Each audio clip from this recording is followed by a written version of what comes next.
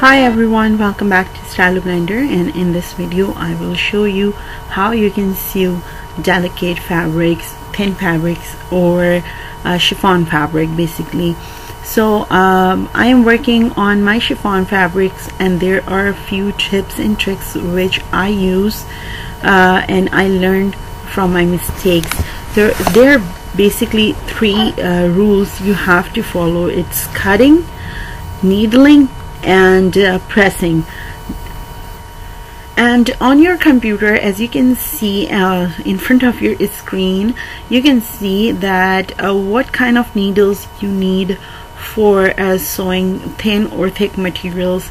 Definitely you would have your instruction manual for your sewing machine, and there the manufacturers gives a guideline for everyone that what kind of needles you need for what type of fabric. Chiffon is a very delicate fabric, and if you make a little mistakes, then you have to pay a lot for it. You can ruin your garment. You can definitely get frustrated very easily. So I will start with cutting your fabric. When you start cutting your fabric, then use a fabric stabilizer. If you don't want to use that and you don't have so much money for your project, then the cheaper option is to get tissue paper.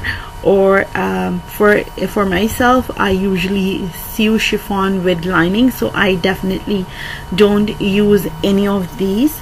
But if you are not sewing with lining and you're sewing your material by itself, then I would suggest you to first make a pattern of your project, and then put it on pieces, and then cut it and sew it. And pressing is really important. And when you iron your fabrics, then your seams, and there won't be any creases, and you would have a very nice and flat surface. So here I have lines. Of course here I have creases, but I'm just telling you, you need to have a flat surface when you're sewing it, and pin as much as you can. If you're sewing with your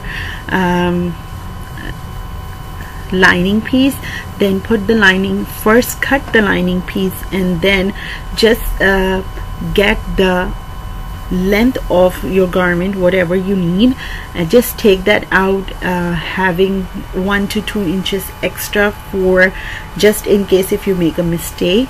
You can always cut the extra fabric, as I always say that. But if you are short with the fabric, it's hard to adjust. It's not impossible, but it's hard. So anyways, pin your lining piece as much as you can. Make sure you have a very flat surface, because one wrong cut make your fitting will be loose or tight. So it all depends how much patience you have while you sewing the garment. And it's better to sew around the armhole area on your shoulders before cutting the neckline, and make a straight stitch in the middle. I'll show you the front side, and this is how it looks at the front. When you pin, if you're not sewing by hand, and then I would suggest you to put extra pins, because what happens when you use extra pins, then there is no space for your fabrics to shift around. So as you can see on my fabric, the flowers are not stretching out, the lines are not stretching, the fabric is easy and flat, so there is no stretch. So when you're cutting, chiffon and you have extra leftover and your fabric is coming out from here and there, then you don't have to get panic. You have to work it out. If you don't have the lining piece, cut on the paper, put that paper on top of your chiffon fabric and then pin it and cut it. If you're sewing with the lining, then it's always a good idea to make a stitch in the middle. You can take off that stitch later on. And also I want to share with you one more thing, that when you're sewing your chiffon material or any light fabrics, then what happens is your machine start eating the fabric. And I will tell you how to prevent your machine from eating light fabrics. It's I know it's really frustrating, but what you can do, first put your fabric and then make sure your needle thread and your bobbin thread both you have on your hands, and then start sewing. And I would suggest you to start rotating the hand wheel for a couple of times to begin the stitching process, and then start stitching slowly by pressing a sewing paddle. Needles are very important, and you need brand new, or I don't use all the time brand new, but I try to use a fine tip sewing machine needles. And for chiffon, I usually use 9, which is US size 9, or 65 Europe, I think that's the Europe number, and 70-10. They are the good needle size for sewing a thin material. Now I'll show you how you can sew the curved areas. They are really hard because what happens at the end, you left with 1 or 1.5 inch fabric. The reason is the foot start pushing the fabric towards you, and the end result is not nice. So I will suggest you, it's really not really easy process. All you need is patience when you're stitching delicate fabric. So what I do is, this is the neckline I am stitching, and I'll show you. What you have to do is press your fabric with the help of needle and push it back. Make sure you are not creating any line. So I won't do a